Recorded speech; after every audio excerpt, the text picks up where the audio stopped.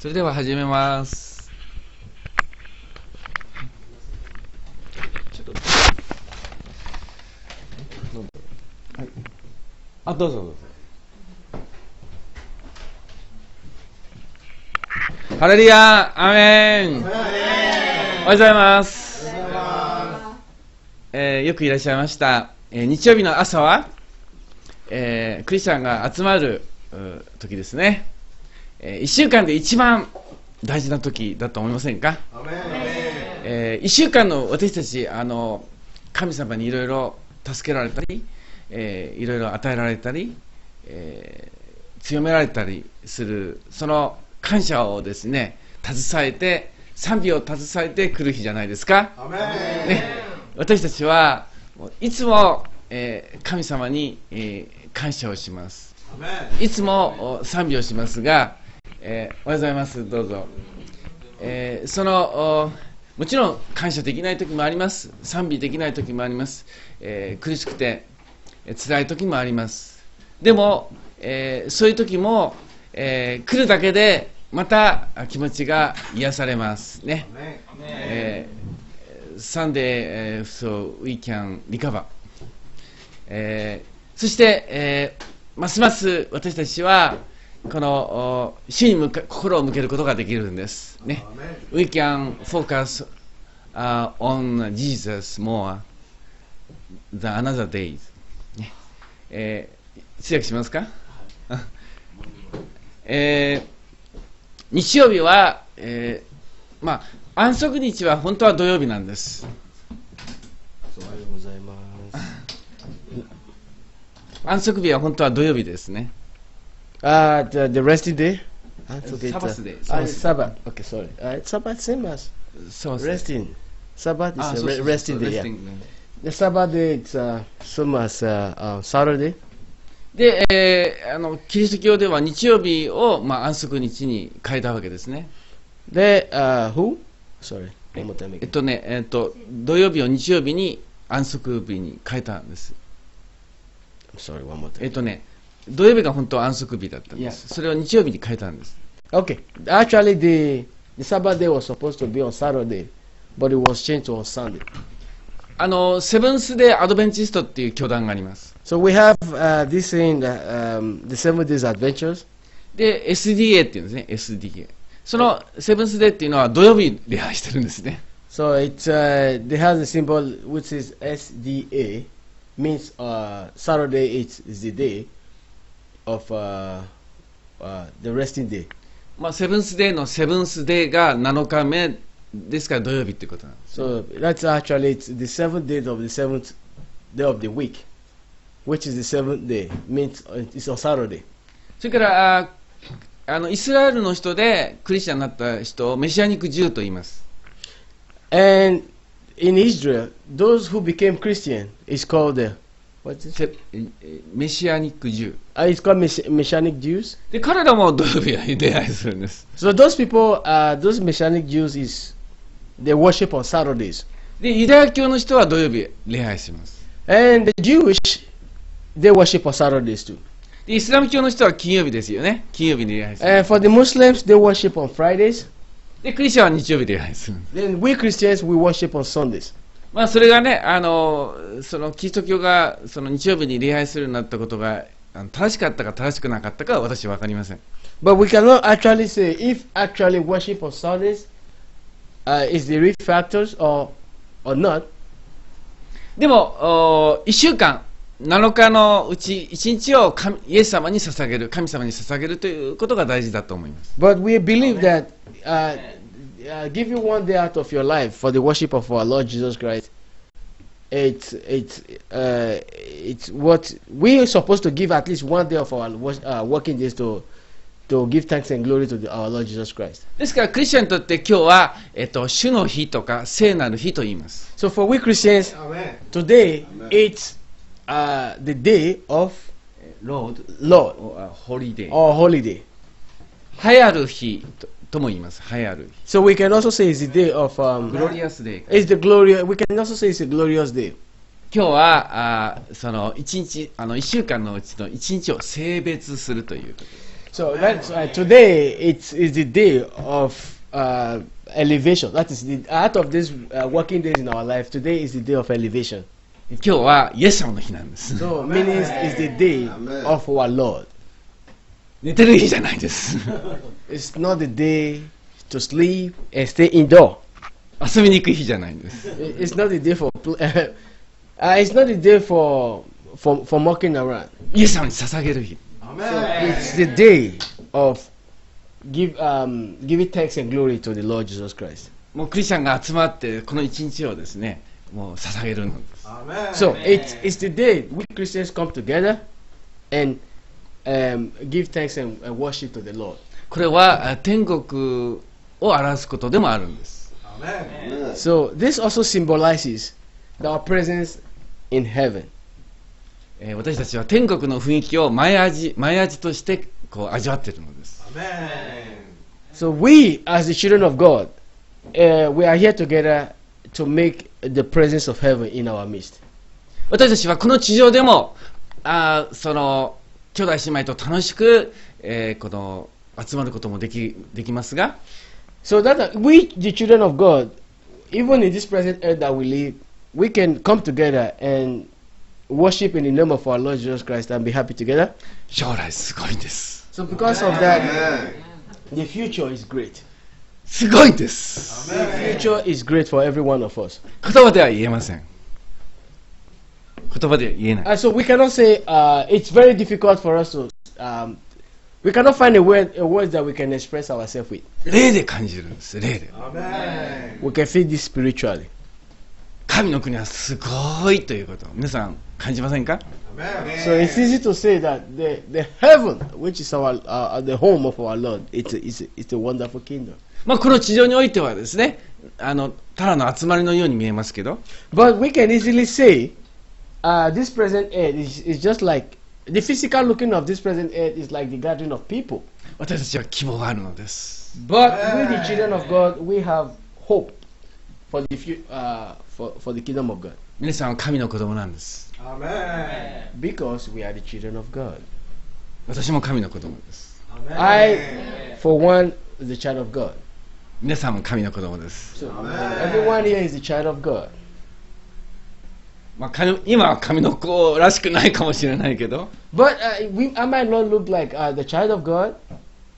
イエス様も人間としてね、こう神の子人間として来た時、みんなは神の子に見えなかったかもしれません。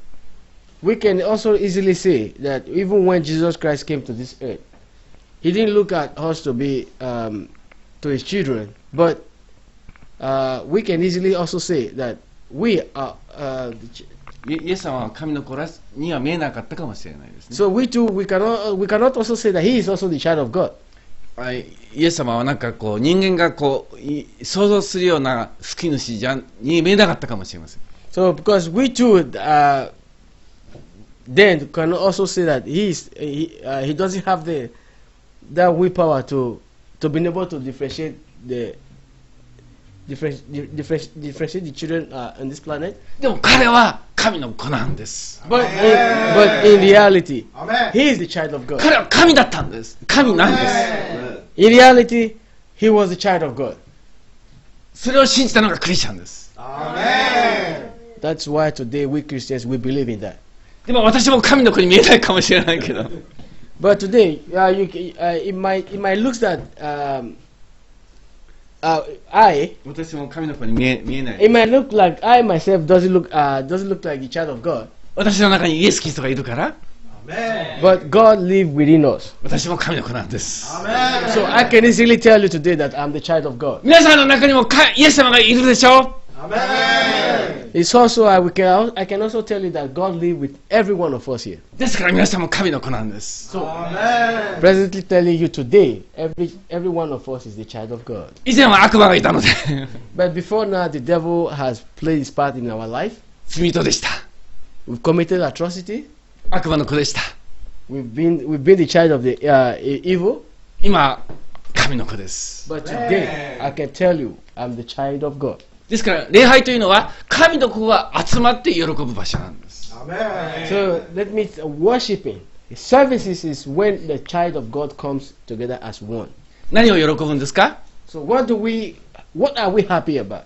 救われたこと、 One, I can tell you, because we have been saved, 神の子になったこと、 meaning that I am not the child of God, 将来素晴らしい未来があること、 because there is a hope for the future in the kingdom of God.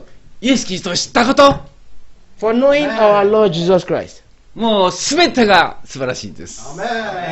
We can easily say everything is wonderful in our life. 先週の苦しみは何だったのかと。 Let me ask every one of us here, what was the painful part of this past week? なんか小さなことで悩みました。 I can easily say with little things everybody gets worried. もう虚しいことで心を使いました。 Things that not supposed to bog your mind, it takes away your feelings. でも、礼拝に集まると、 But coming together as one in his house, もう過去の、苦しみは消えていくのです。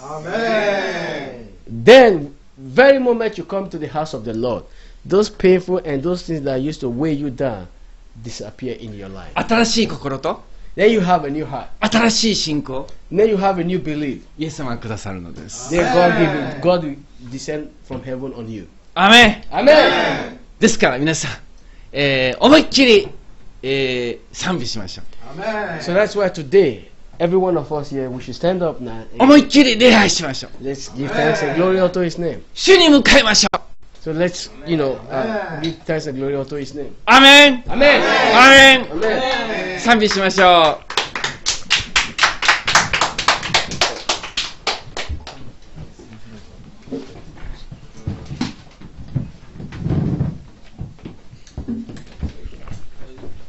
どうぞ。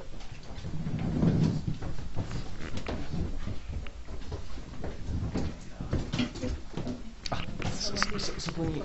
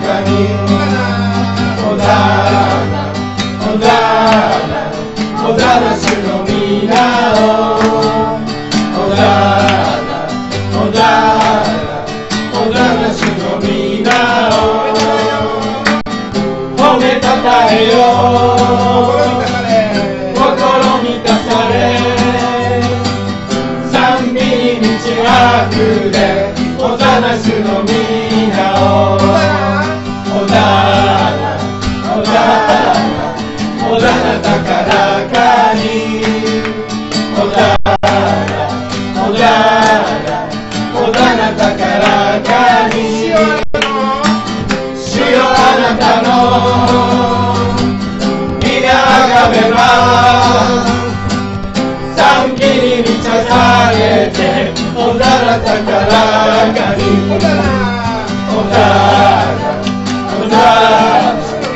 ざら主の皆をほ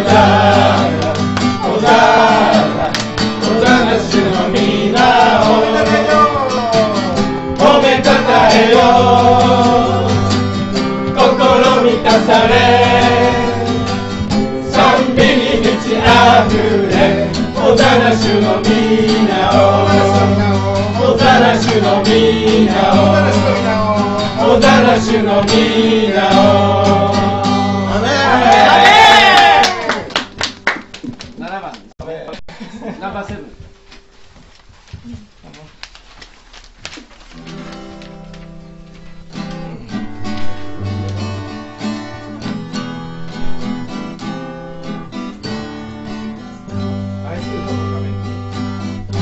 愛する友のために命を捨てるこれほど大きな愛があるだろうか逃れる道もなく何かを求めて私がまだ罪の中にいたときキリストが私のために命を投げ出してその愛を永遠の愛を心に注がれた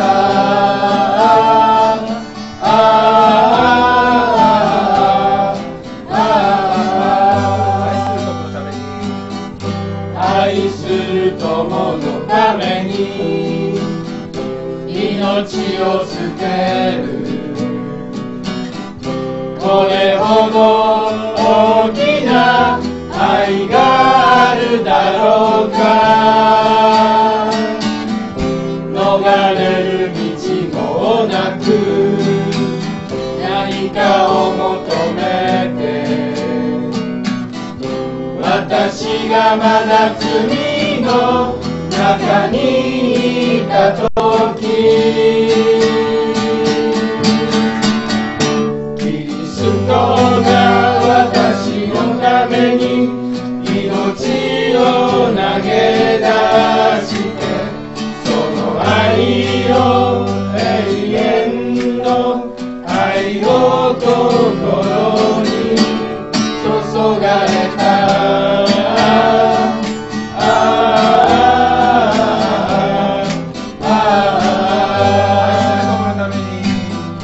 愛する友のために命を捨てるこれほど大きな愛があるだろうか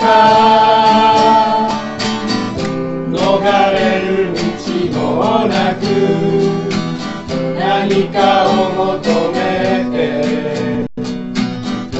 私がまだ罪の中にいたとき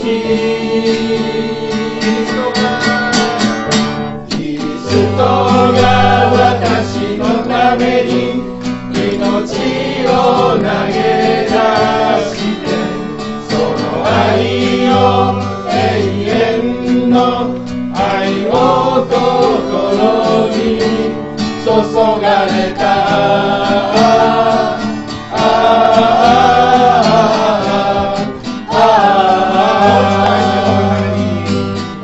愛する友のために命を捨てるこれほど大きな愛があるだろうか逃れる道もなく何かを求めて私がまだ罪の中にいたときキリストが私のために命を投げ出してその愛を永遠の愛を心に注がれた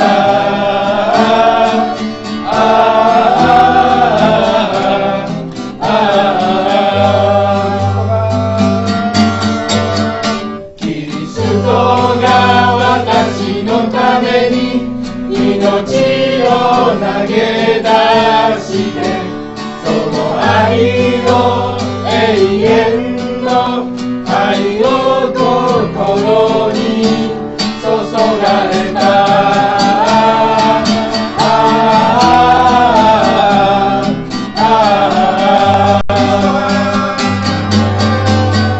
キリストが私のために命を投げ出してその愛を永遠の愛を心に注がれた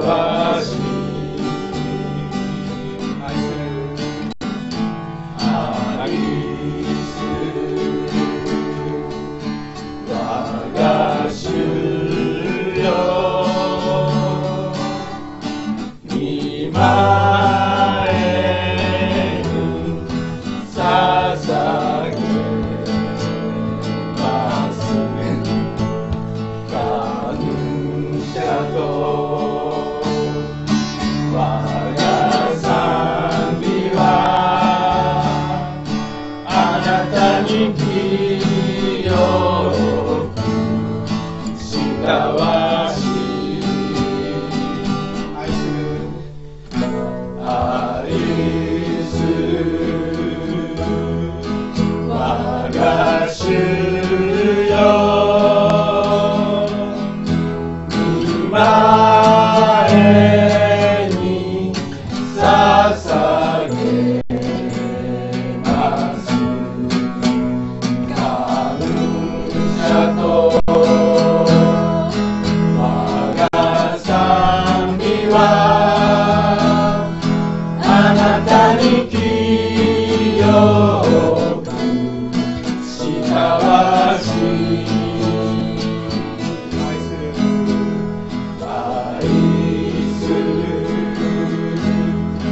我が主よ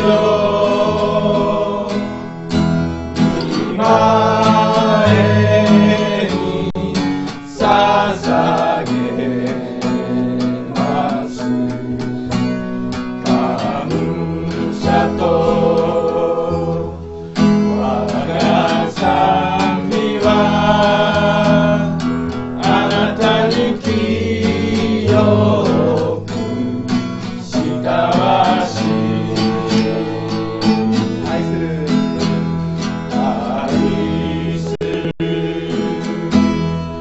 我が主よ御前に捧げます感謝と我が賛美はあなたに清く親し愛する愛する我が主よ御前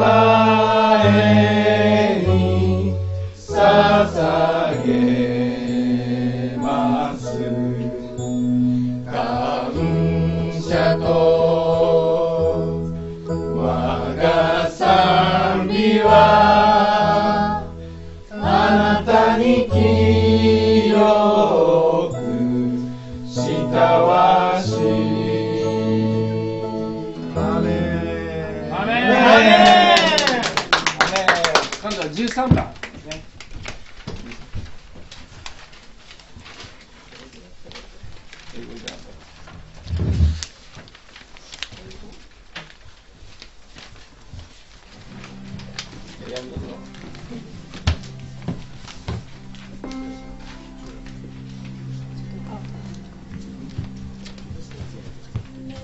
The winds say I am strong. Let the cross say I am weak. Let the blind say I can see. But the Lord has done in me. Let the winds say I am strong. Let the cross say I am weak. Let the blind say I can see. So the Lord has done it.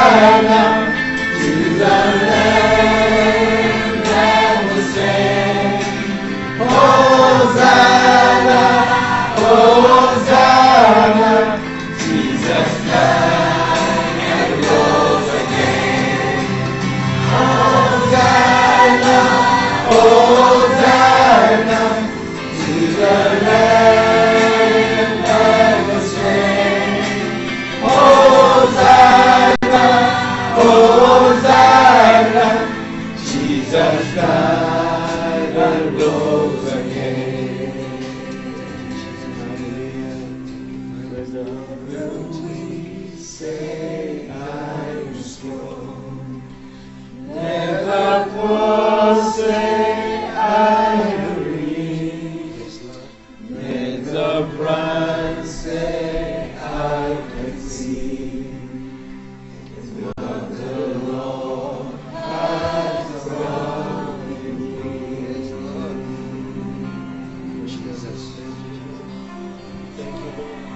Amen. Amen.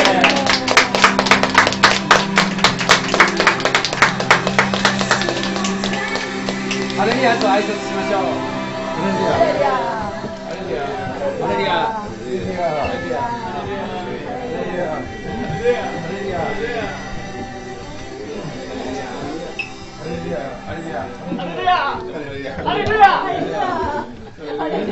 レルヤ。ハレルヤ。ハレルヤ。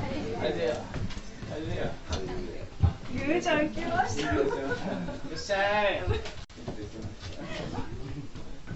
らっしゃい。いらっしゃい。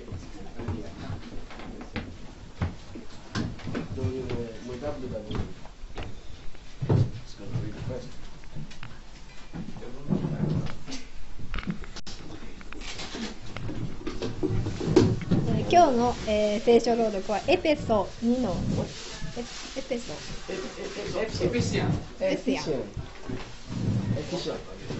2章エペソ2の1から9です。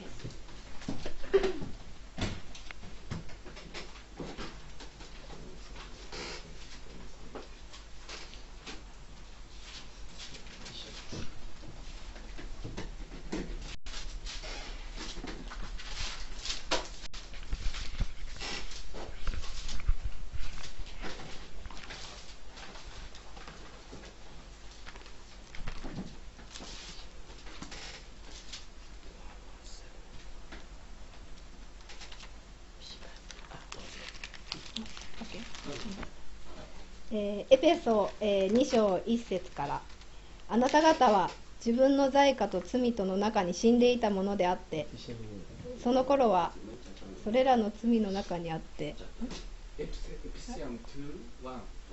この世の流れに従い空中の権威を持つ支配者として今も不従順の子らの中に働いている霊に従って歩んでいました。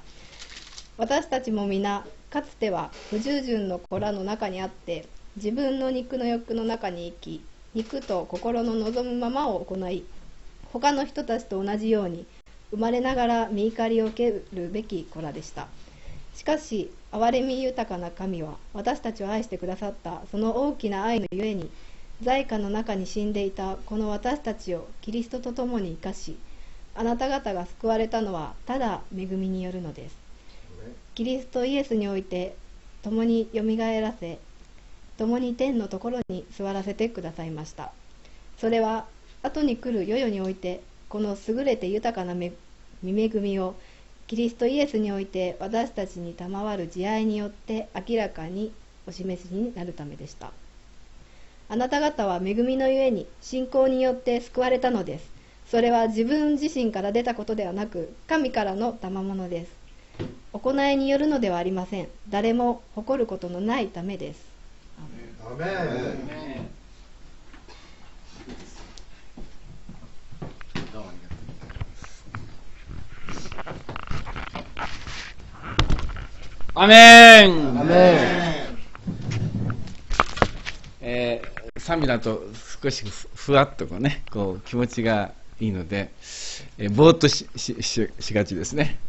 When we give thanks and glory to God, it's just you got elevated, so it's a good feeling. なんかもう賛美で十分みたいな。It's like after thanks and after praises, so it's like it's enough. 私たちは光の中を歩んでいます。So you and I today, we can say we walk in the light. 以前は闇の中を歩んでいました。But before now, we used to walk in the darkness, in the wilderness. 光があるから見えるわけですね。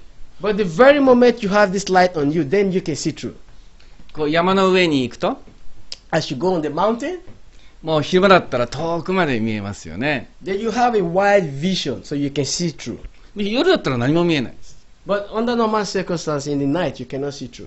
今私たちはイエス・キリストの光を受けているのです。 That is why today, every one of us will receive the light of God. ですから過去が見えて、 That is why we can see,過去が見える。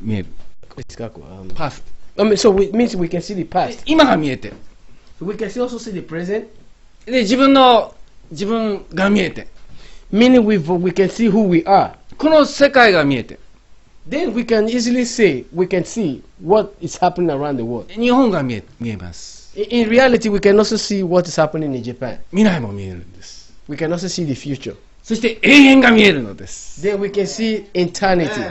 もう山の上に立ってるみたいなもんですね。 It's like you're standing on top of on the mountain. すべてが見えるみたいな。 In reality, it means you can see all through.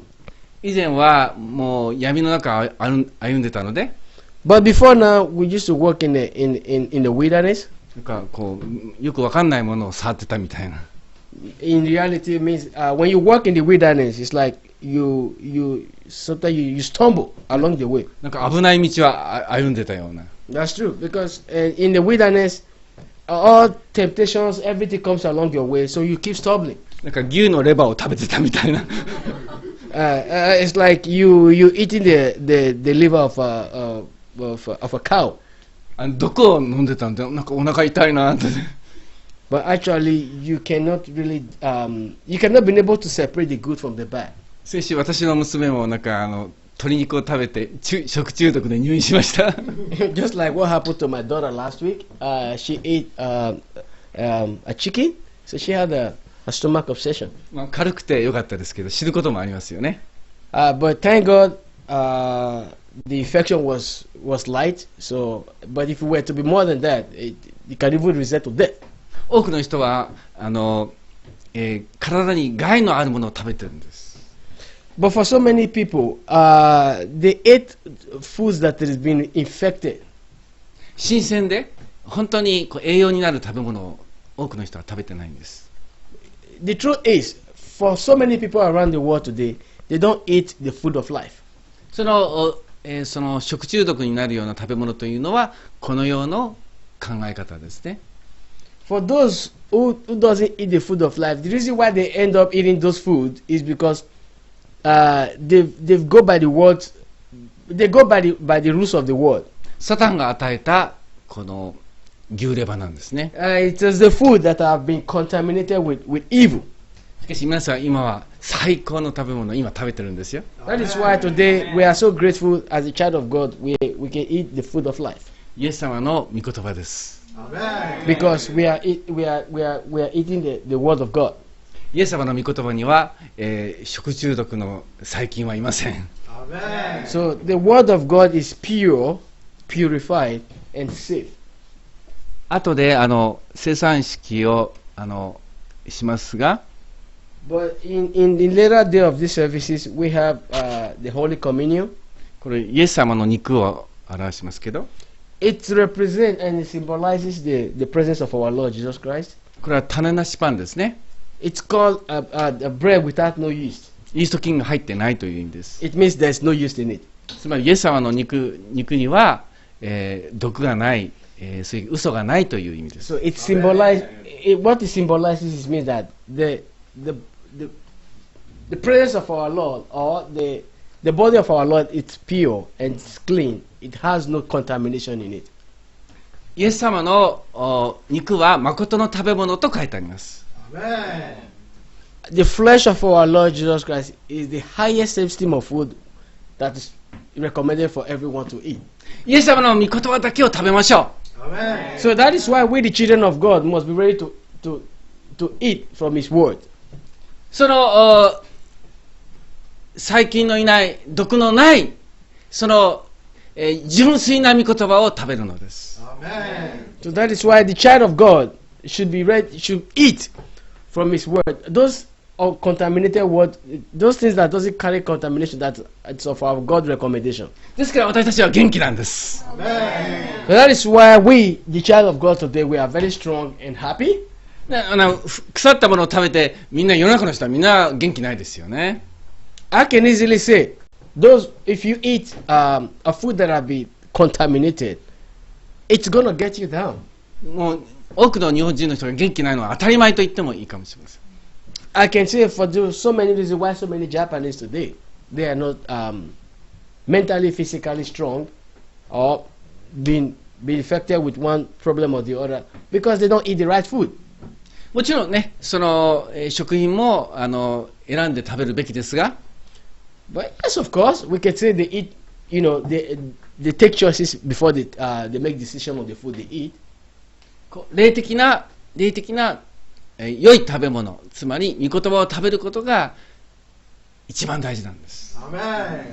The reality on the ground here is, you have to eat the spiritual food, and those food that have not been contaminated with the evil spirit. 私たちは毎日学んでいます。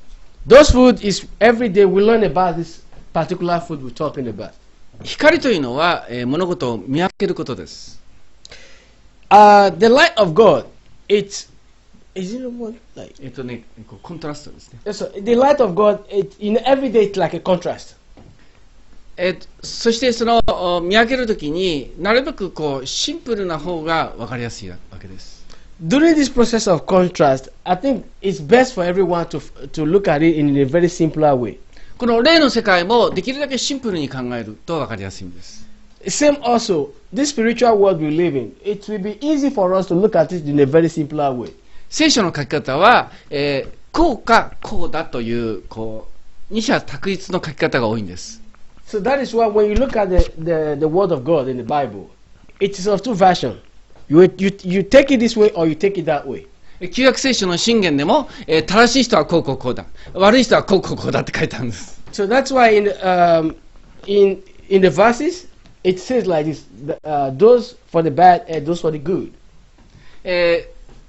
その神に感謝する者はこうで、神を侮る者は滅びるとか書いてある。So that is why on the same Bible, on the Word of God, it's those people who who worship the Lord goes this way, and those who doesn't worship the Lord, this is the part of their destruction. 新約になるともっと深くそれが書かれています。But as you go deep, then you can understand what the word really says. 光の国はこうであって、闇の国はこうである。So that is why the light of country. Light of countries. 光の国はですね、Kingdom of Light. Okay, we can say the kingdom of light. This is what is going to happen. And those people with this is the other side of it, the Kingdom of Dark. The dark kingdom. Dark Kingdom. Yes, sorry. The dark kingdom. This is what is going to happen.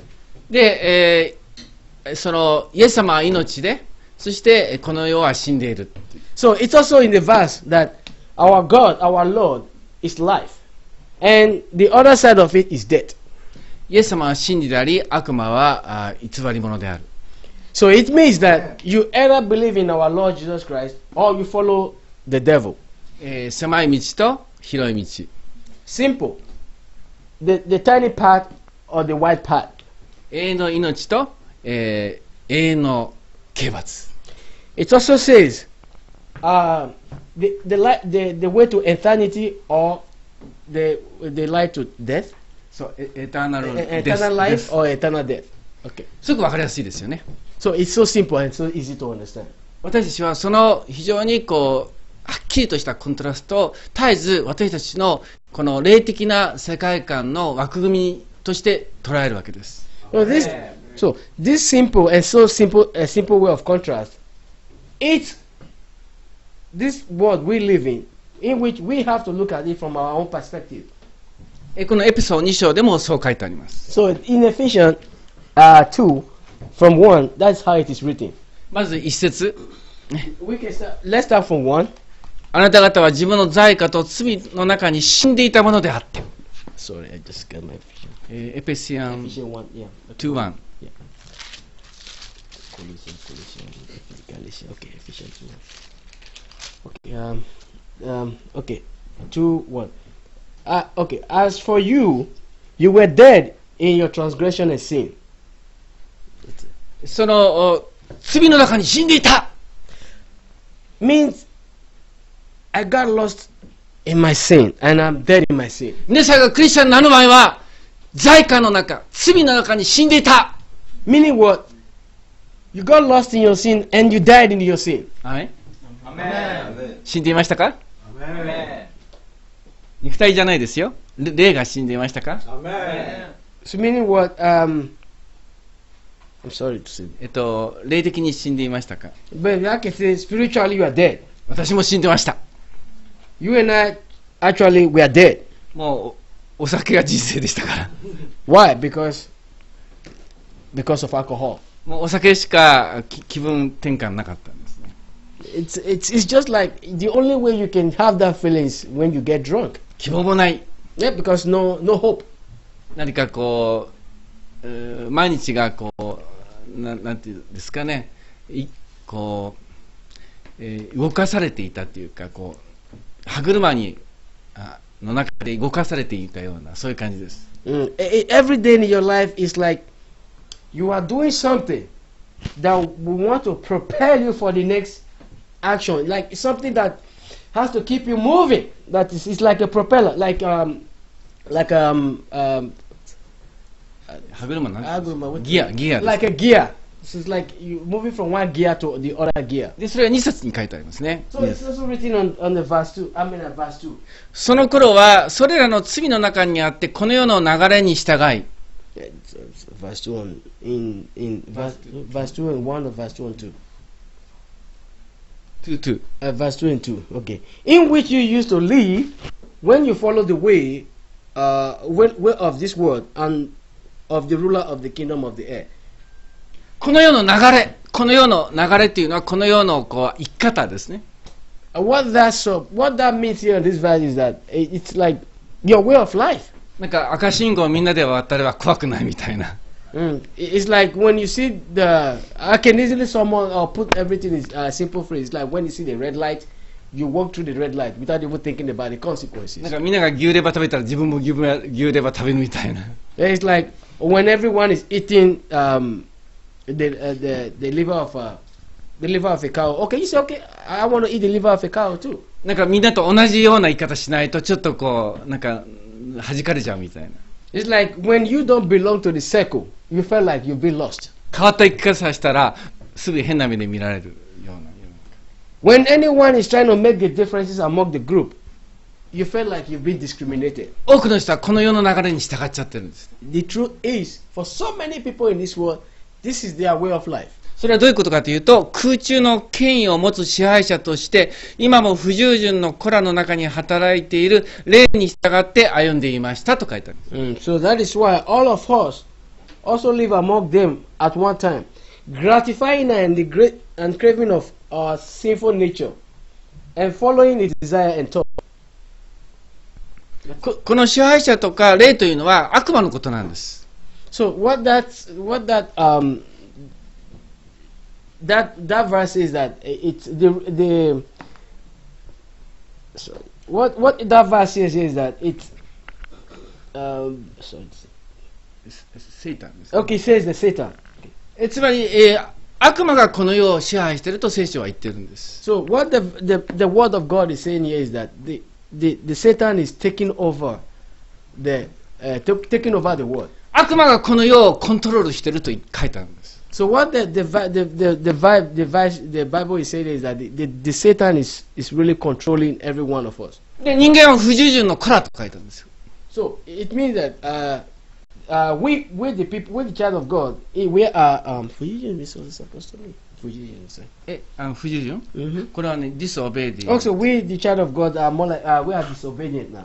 つまり悪魔が人間をコントロールして、この世をこうなんて動かしているという意味なんです。So like the gear, like we said it before, the Satan is using the people of the world, so people can be disobedient to the Lord. つまり闇の中に生きるということは、サタンに支配されて生生かされてるみたいな、そういう世の中なんだっていうこと。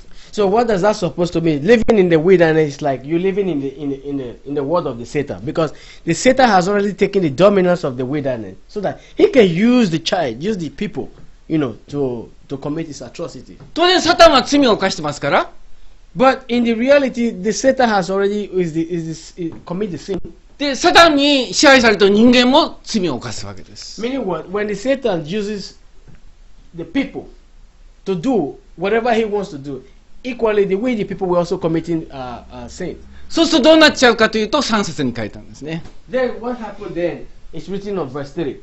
私たちも皆かつては不従順の殻の中にあって、自分の肉の欲の中に生き、肉と心の望むままを行い、As it is written, all of us also live among them at one time, gratifying the craving of our sinful nature, and following its desire and thought. Like the rest, we were by nature object of wrath. そのサタンに、支配されるということが、結局は、その肉とか欲に、この従って生きるということになっていくわけです。So when what the verse is that when you've been taken over by the Satan, meaning that instead of living by the spiritual word, you now live by the ethnical words. 神様の言うことを聞くんじゃなくて自分の欲に従っちゃうんです。That's right, because then you don't listen to the word of God. Now you listen to yourself.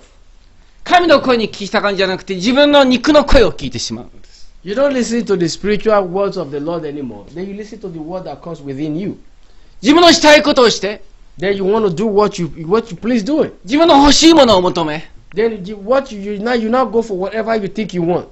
自分が、その偶像を作ってしまうわけです。Then at the end of the you now create an idolation worshiping. それは他の人たちと同じように生まれながら御怒りを受けるべき子らでした。Like as it is written, it says, like the rest, we were by nature object of wrath. サタンが永遠のその刑罰を受けるように。That is what. Then so that the Satan would take the everlasting lead. サタンに従う人間も永遠の刑罰を受けてしまうのです。Then, as what happened to the Satan, with the children of God, we now find ourselves that we also take the same position that the Satan is also taking. 神に対して死んでいたわけです。Meaning what?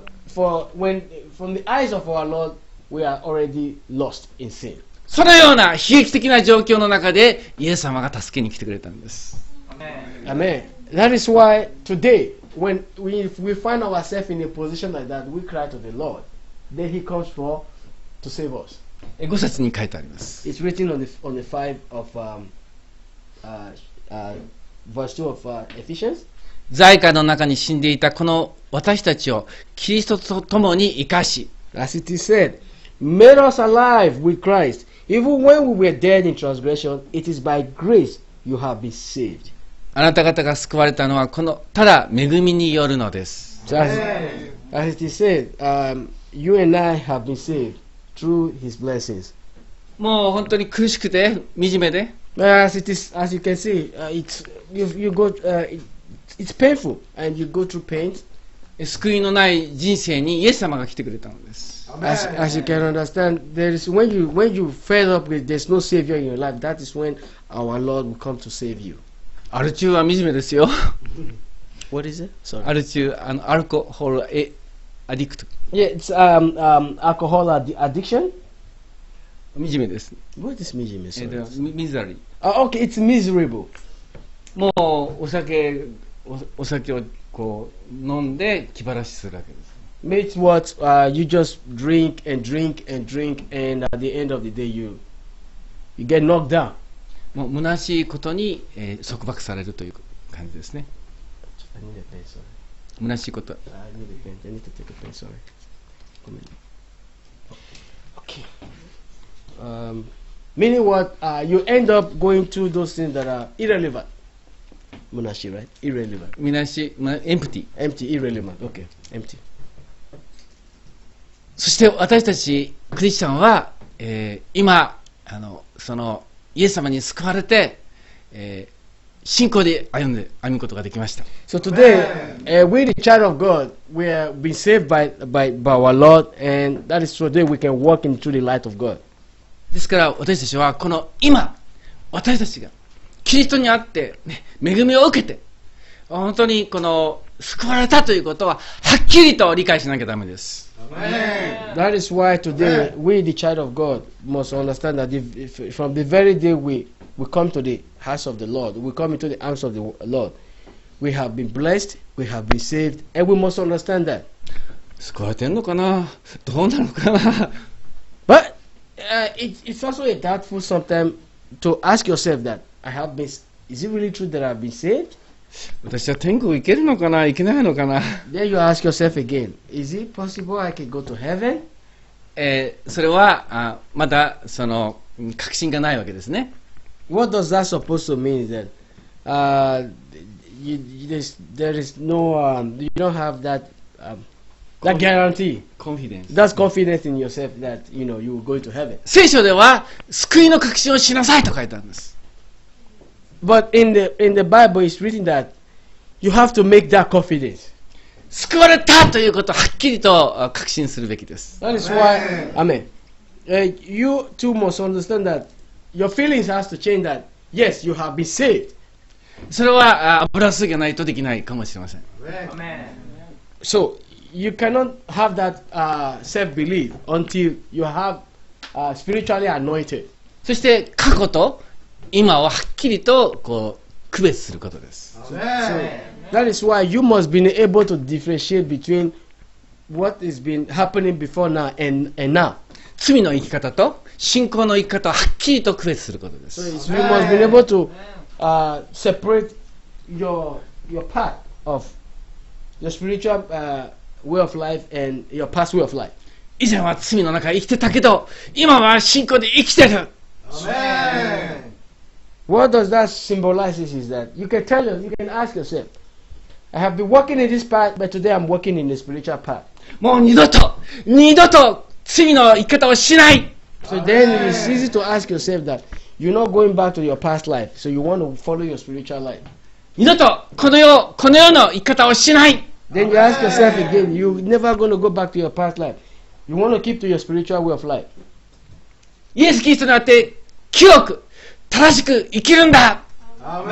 So then you can ask yourself at the same time, tell yourself, you want to be strong in the way of Lord, and you want to be strong in the way of our Lord Jesus Christ, so you can follow His way. これが信仰ですよ。This is spiritual and anointed way of living. それだけではありません。約束があるんです。That is not enough. There is promises. もう、素晴らしい希望があります。We have this wonderful hope. それが6、7に書いてありますね。As it is written on 6 and 7. まず6では、イエス様と一緒に天のところに座らせてくださいましたと書いてあるんです。On the 6, as it is written, and God raised us up with Christ and seated us with Him in heavenly realm in Christ Jesus. イエス様は今どこにいるかというと、父なる神の右に座ってますよね。So as you can, where is God? Where is Jesus Christ presently? He's sitting on the right hand side of our Lord. で、イエス様と共に座らせてくださるって書いてあるんですよ。So as it is written, you will be seated together with our Lord Jesus Christ in the right hand side of our Lord. 信じますか？ Anyone believe us? 聖書に書いてあるんですから。But it is written in His Word. もうこれだけで最高ですよね。This alone is enough to carry us on. そして7節には、後に来る世々において、この優れて豊かな御恵みを、キリストイエスにおいて私たちに賜る慈愛によって明らかにお示しになるためでした。And in 7, it says, in order that in the coming age He might show the incomparable riches of His grace, expressed in His kindness to us in Jesus Christ. 後に来る世々というのは、天国のことですよね。天国で、ね、ものすごい恵みを受けるということが書いてあるんです。As it is written, what heaven means here, it's a wonderful place. It's a wonderful place where blessings is abundant. この世でも恵みを受けてますが、Even today, you and I will receive blessings, 将来はものすごい恵みを受けるんです。 but in the future, there is more blessings coming on the way. ですから今この世の小さな快楽や小さな欲にですね、皆さん騙されてはいけないのです。 So that is why today, my advice is to every one of us here, don't get carried away with little things that will obstruct your mind. 100円のものを万引きしてですね、教授職を失う人がいます。わかる？わかんない。It's like someone, you steal a 100 yen item. Still, そう100 yen. 100円アイテム。 Yeah, 100 yen item. それで、その教授は将来学長になる予定だったかもしれませんよ。But, sorry to say that, gosh, 学長はね、プリンシパルですね。Okay. You might not know that same person might become a principal of a school. 100円でですね、素晴らしい未来を失っちゃうわけです。What that's supposed to mean here, because of 100 yen that he or she have stolen, they have lost his it's blessing. Let me put it that way. クリスチャンもサタンに100円で釣られてますよ。So you just imagine a Christian stealing 100 yen. 100円の快楽で、これおいしいよとか。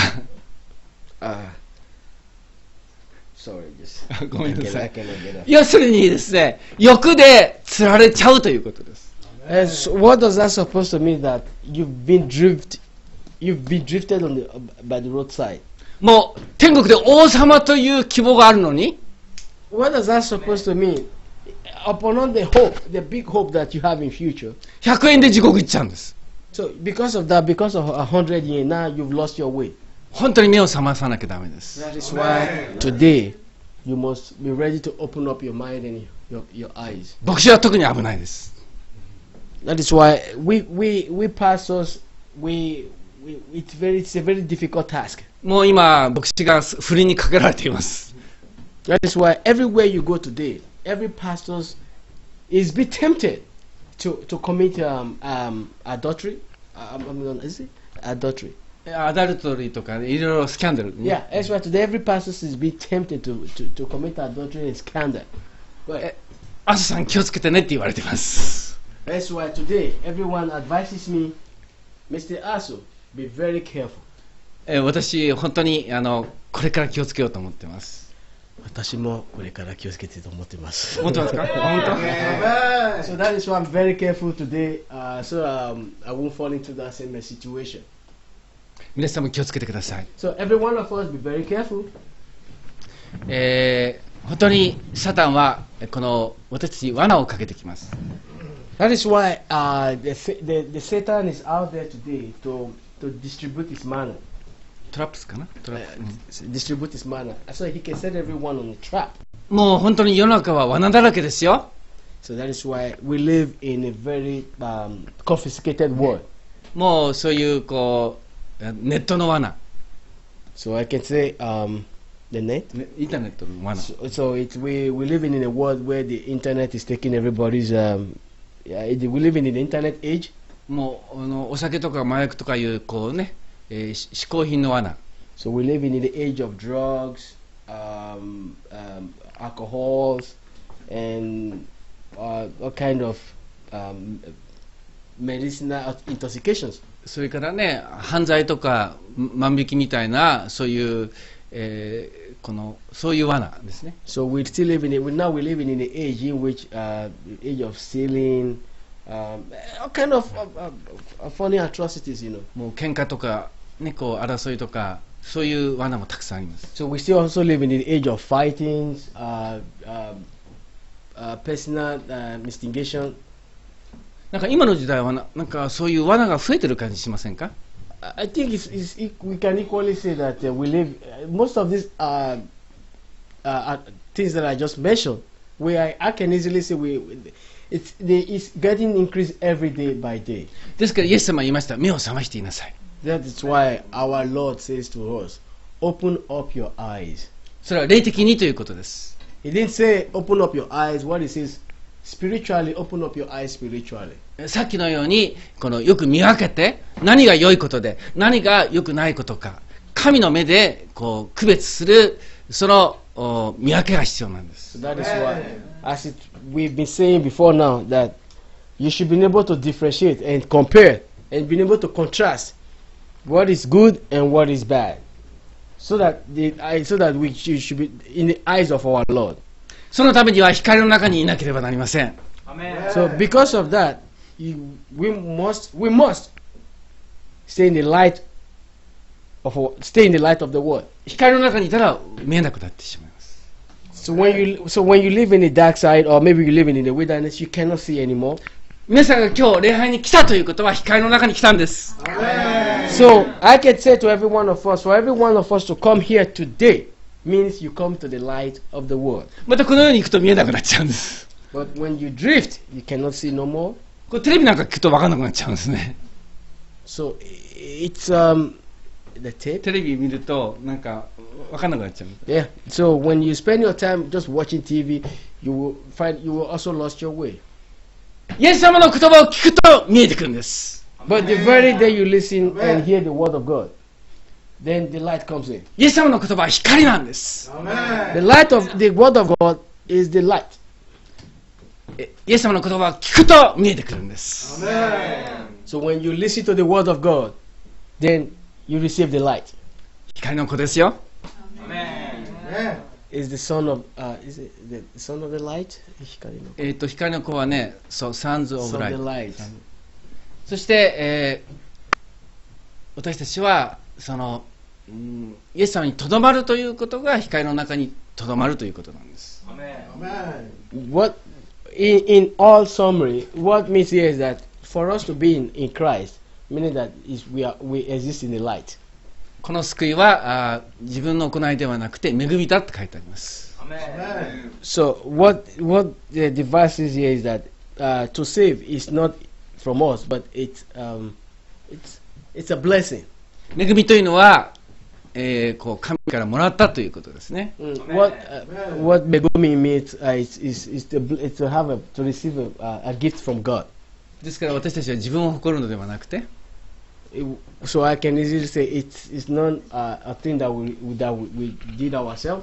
その恵みをくださったイエス様に誇ります。So that is why we must be ready to give worship our Lord, who gave us that free gift, which is megomi. 十字架によって救われたのです。Because today we cannot say we were saved because of the cross. 最高の方です。So our Lord is a wonderful God. これ以上の大きな愛はありません。So there is nothing that is comparable with Him. 私たちはイエス様だけを誇ります。So today you and I must be ready, willing, and being able to worship the Lord. イエス様のゆえにイエス様に従います。That is why today you and I must be ready. obey ですね。Must be ready to follow His way. そしてイエス様の御心を行います。That is why today every one of us must be ready to follow His heart. 私たちが救われたように、As He has saved us, 他の人も救われてほしいので so す。 that is why today we want others in the world to be saved. 私たちはキリストを誇る生き方をするのです。That is why you and I today, it's our obligation to make a path and way for those who want to worship the Lord to follow. 神の御心を行い、神を喜ばす生き方ができるのです。So that today, every one of us here, we can be able to make a path in a way where those who can worship and give thanks and glory unto the Lord. 皆さん私より若いでしょ。I can say every one of us here, excluding me, is younger than I. 皆さんの残りの人生をそのようにイエス様を喜ばす人生にしませんか。So I want to ask every one of you, the last part of your life, are you willing and ready to give it to the Lord and give thanks to use to worship the Lord? それが本当の人生です。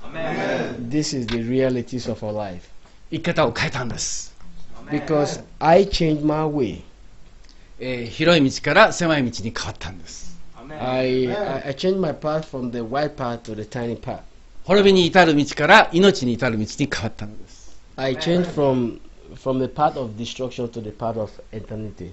今私たちは神の国の中で生きているのです。 So today we live in the Word of God. アメン。 Amen. アメン。ハレルヤ。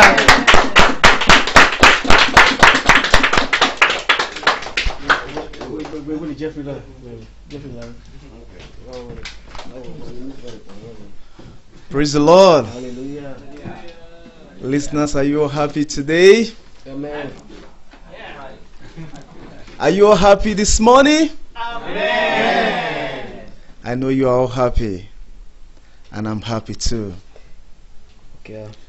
Praise the Lord. Hallelujah. Today's message, 今日のメッセージ。 praise the Lord. 神様感謝します。 Today is a wonderful day. 今日は素晴らしいの日です。 Today is a wonderful day. 今日は素晴らしいの日です。 Today is a special day. 今日は特別の日です。 Today is the day that God has teaching us the way. 今日は、神様が道を開いてくれた日です。 Praise the Lord. 神様を感謝しま Praise す。 the Lord. 神様を感謝します。 I want to tell brothers and sisters this morning, 私の方から兄弟姉妹です。 there is glory in our life. 私たちの人生に、私の人生に栄光を求めています。 There is blessing in our life. それは私たちの人生に神様からもらった恵み、祝福。Okay, sorry. God has shined a light in our life. それはですね、私たちは神様光が与えてくれている。 Praise the Lord. 皆さん、神様感謝します。 Today's message, we are a winner. 私たちが今日は、victorious? Winner.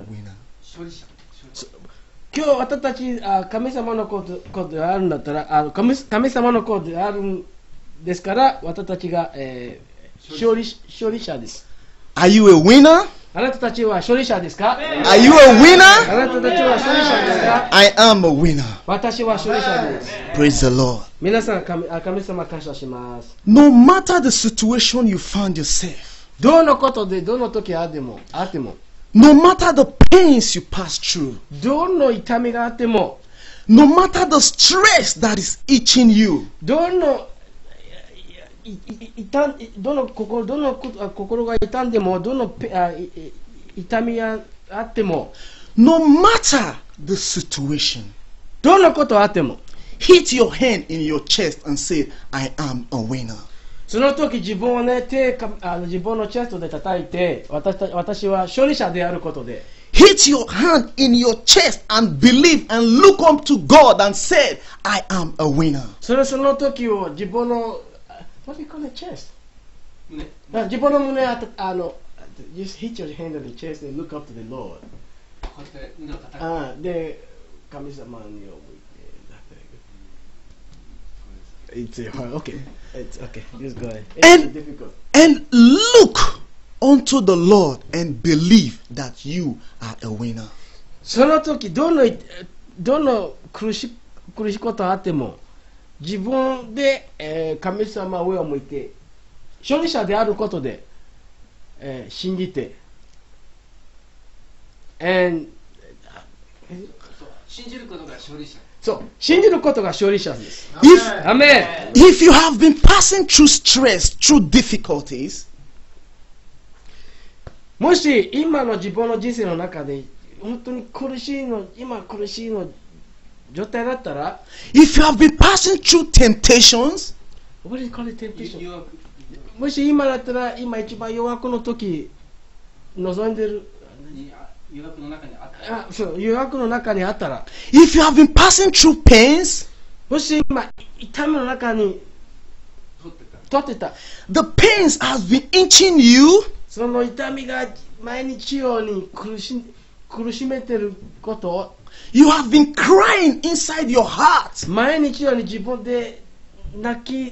一人で泣き出してる Situations are waving you. それがその時の道がもう本当に、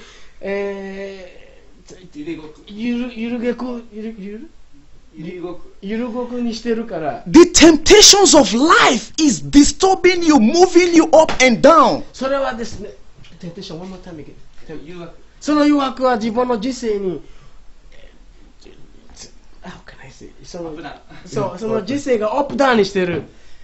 I want to tell you today. それはですね、今日に今から言います。I want to tell you today. 今から言います。You are a winner. それは後ろに見ないであなたたち、その神様の子であなた勝利者であります。Don't be afraid. それは恐れないで。Don't be afraid. 恐れないで。The Lord is your strength. 神様であるのは力になります。The Lord is your strength. 神様が後ろにいるから力には勝利者になります。The Lord will see you through. 神様が後ろにであることは必ず、道を与えてくれて。The Lord will give you victory. 神様は勝利者になることはなり The ます。 Lord will give you light. 勝利者である。sorry. Can you help me? 命に神様に命を与えてくれます。 The Lord will give you blessing. 神様は恵みを与えてくれます。Praise the Lord. 神様が感謝します。Don't be afraid. 恐れないでください。 Don't be 恐れ afraid. ないでください。 Look unto God. 上を向いて、 Look unto God. 上を向いて神様を見てください。 Don't look at the things of the world. 下を向いないで上を向いて神様を見てください。 Don't be carried away with the little things. それ細かいことで目をDon't be carried away with little things. 小さいことで悩まないでください。 Don't be afraid. それは強くなってください。 The Lord is your strength. 神様後ろであるから力になります。 The Lord is your light. それは神様であるから光を与えてくれます。 The Lord is your way. それ神様の道です。 Praise the Lord. 神様に感謝します。 Praise the Lord. 神様を感謝します。 Everyone rejoice today. 皆さんに感謝喜びましょう。 Everyone celebrate today 皆さん、お祝いします。 because the victory is yours. 勝利者であることで You have won the battle. 皆さんもう Battle. You are win the battle. そうmeans you 勝った戦いです。 The joy is yours. それがI'm sorry, just come one more time. 喜びはあなたのもの。 So, fear. Okay. Praise the Lord. 神様で感謝します。 I'm so happy today 皆さん幸せです。 because I'm free. 私は I'm so 自由です。 I'm so empty. Okay. Maybe I'm light. Okay, it's alright. You need to help me because. Praise the Lord. Rejoice today. Rejoice today. Praise the Lord. Praise the Lord. Praise the Lord.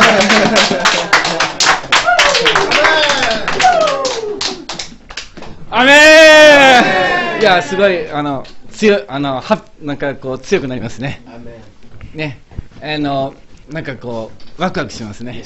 Yeah, we can feel the rhythm today. Our God is in our midst. 思いっきり喜びましょう。 So let's be happy. Get up and one more dance. もう一個の曲を出してください。Just one verse. Everybody stand up and so let's give just this. 歌うの。One more time. 本当。 Okay. じゃあ何番歌いましょうか。じゃあ8番歌いますか。8番。ホザナ。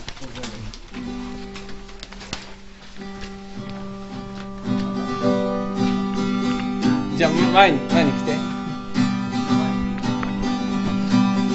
ホザナ。ホザナ桜かに。ホザナ桜かに。主よあなたの皆がめな賛美に満たされてホザナ高らかにオダナオダナオダナオダナ主の皆をオダナオダナオダナ主の皆を褒めたたえよ心満たされ賛美に満ちあふれホザナ主の皆をホザナホザナホザナ高らかにホザナホザナホザナ高らかに主よあなたの皆がめます賛美に満たされてホザナ高らかにホザナホザナホザナ主の皆をホザナホザナホザナ主の皆を褒めたたえよ心満たされ賛美に満ちあふれホザナ主の皆をホザナ主の皆をホザナ主の皆を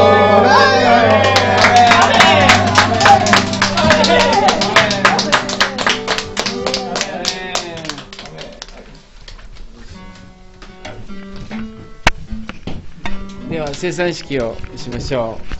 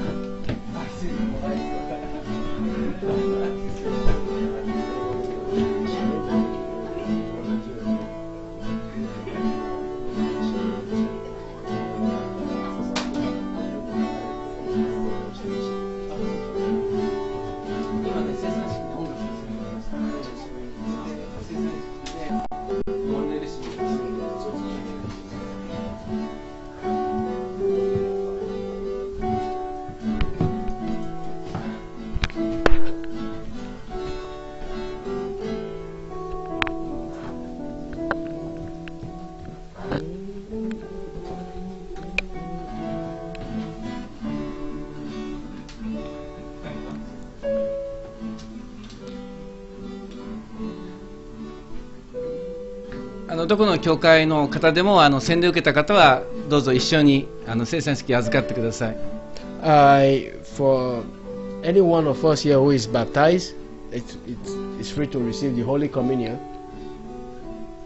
生産式はイエス様との契約です。The Holy Communion, it symbolizes the contract between we, the child of God, and our Lord Jesus Christ. 十字架によって贖われた。It's something that is born out of the Holy Cross. Redeemed. It's way to redeem the Holy Cross. 十字架によって救われた。Because we have been saved by the Holy Cross. 十字架によって神と和解した。Because of the Holy Cross today, you and I 和解はbecause of the Holy Cross today, you and I have agreed. We have been considered. 十字架が本当に私たちの感謝の対象です。So we can say today that the Holy Cross is today. The cross is where our worship, give thanks and glory to the Holy Cross. このパンはイエス様の十字架のその書かれている肉を表します。So this bread today symbolizes the body of our holy Jesus. このシアは無知の跡を表します。So those wrinkles you see there, those holes symbolizes the thorns from the flesh of our Lord Jesus Christ. このパンの穴は釘の跡や茨の跡を表します。 So the hole you see there, it's actually is those holes that you see in his body when he was being pierced. そしてこれは種なしパンで薄いですが膨らんでないということは謙遜とか嘘がないということを表します。 So this bread you see here, it's flat and it's today because symbolizes it's clean and it's fresh because there's no yeast in it. このパンはイエス様を表します。 It represents the presence of our Lord. 私たちはこれを裂いて回しますけども、 But even now today we are going to break this bread and share among our brothers and sisters. イエス様が十字架で、この胸が裂かれている痛みを覚えて裂くんです。 So that's why the Lord, it's a way to remember when he was, sorry to say it. 痛み。 Yeah, the pain he was going through when he was. ただちぎらないでください。 So ブレイク。 it's not just breaking the bread. イエス様の痛みを、想像してどれほど痛かったか、どれほど苦しんだか、その痛みを覚えて裂いてください。 So it's not just breaking the bread, but it's a way for every one of us here to remember the pain that our Lord Jesus Christ went through when he was being crucified on the cross. そのイエス様の打ち傷によって私たちは癒されたのです。 So today, because of those pain he went through, today every one of us is being saved. 私たちの喜びはイエス様の痛みなんです。 So that is why every one of us joy today is the pain our Lord Jesus Christ goes through for us. 天のお父様、 Father in heaven, 以前は無知なものでした。 but before now I have been 無知はね、イグノーだ。 if before now I have been an ignorant. しかし、以前は罪の中に死んでました。 Before now, O Lord, I have died in my sin. サタンに支配されてました。 I have been taken away by the Satan. しかしイエス様が来てくださり救ってくれました。 But today you came and rescued and saved me. 今私たちはイエス様のものです。 Today I am your child. あなたの十字架の贖いを心から感謝します。 So from my heart today I will give thanks and glory and worship to the cross. 私たちの罪を許してください。 Lord, forgive us our sins. 私たちの罪を許してください。 Lord, forgive us our sins. 清めてください。 Cleanse us, O Lord. あなたに従って生きます。 So we can work in your true spirit.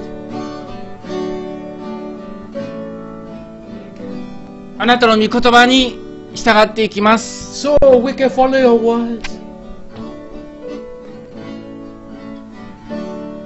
あなたのくださった恵みを心から感謝します。 So we can give thanks and glory unto your word because of the blessings you've given to us, O Lord. イエス様の皆によってお祈りします。 This is what we pray for. In Jesus' name we pray. Amen. アーメン。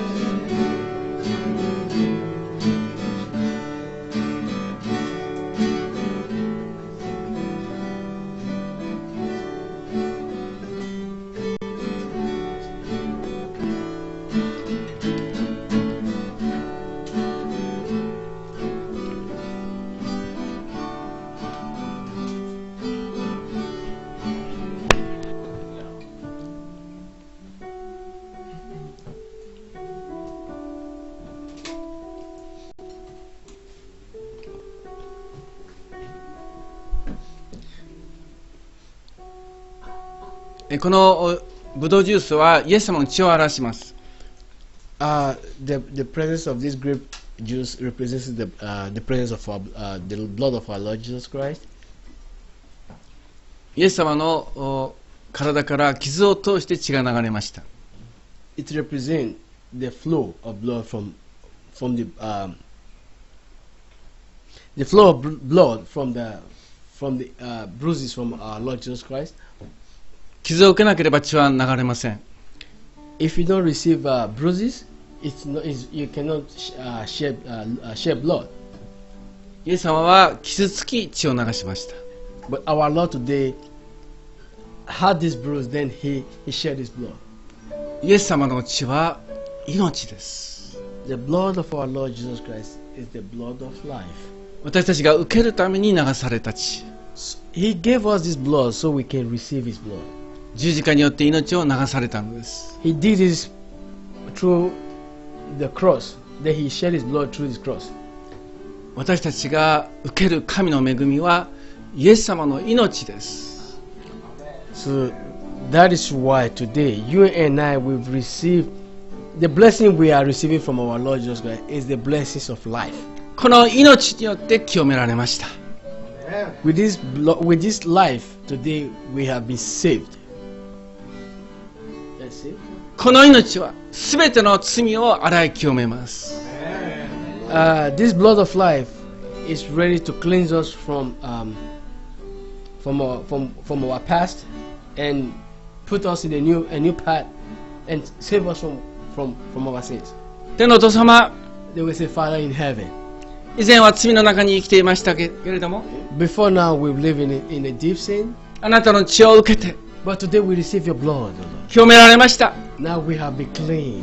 清めてください。 Lord, cleanse us, O Lord. 清めてください。 Cleanse us, O Lord. この世の汚れから離してください。 So cleanse us, O Lord. Take us away from our old path. あなたが清いように As you are, like you as a clean person, O Lord. 私たちを清めてください。 Lord, cleanse us, O Lord. イエス様、 Father in heaven. イエス様、 Father in heaven. 清めてください。 Cleanse us, O Lord. 清めてください。 Cleanse us, O Lord. 神の子にされました。 Make us your child, O Lord.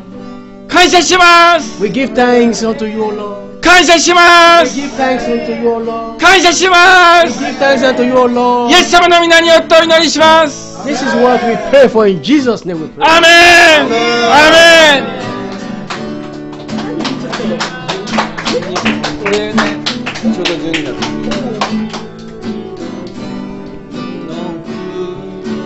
まず求めなさい。そうすれば皆崇められる。ハレルハレルヤ。神の国と神の義をまず求めなさい。そうすれば皆与えられる。ハレルハレルヤ。ハレルヤ。ハレル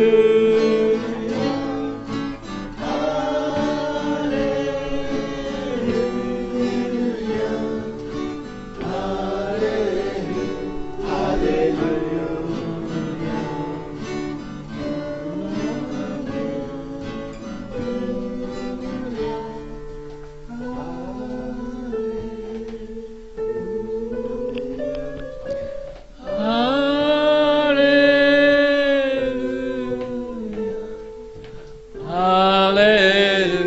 ハレルヤ。ハレルアーメン。アーメン。私たちはキリストのものです。 So we are a child of God. 恐れません。 So today we're not going to be afraid no more. 主が共にいます。 So God is in our presence, O Lord. いつも主を見上げます。 So we are ready to give worship unto Him. 主に従います。 So we. Okay, thank you. アメン。ありがとうございました。